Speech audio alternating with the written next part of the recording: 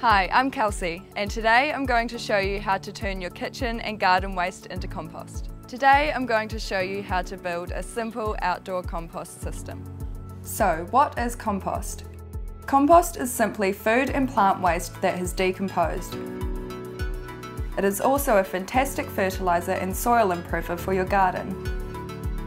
All you need to make compost is an equal amount of browns and greens, as well as plenty of air and water.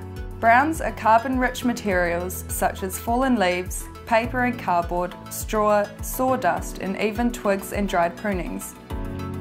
Greens are nitrogen-rich, wet, organic matter such as kitchen scraps, lawn clippings, and green garden waste. Do not compost meat, dairy, or bread, as these can attract pests. Also, do not add chemicals or plants treated with pesticides to your compost. Remember that the smaller your material is cut or shredded to begin with, the faster it will break down.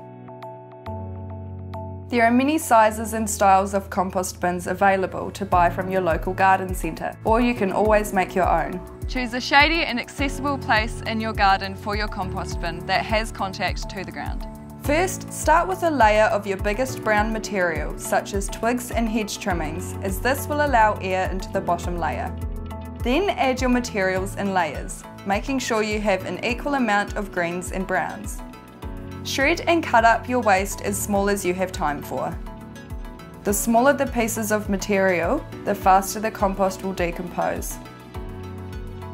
After you have layered all of your materials, wet the heap down to ensure that all of the materials are damp but not soaked. Cover your heap with either your container lid, a tarp, or Hessian sack.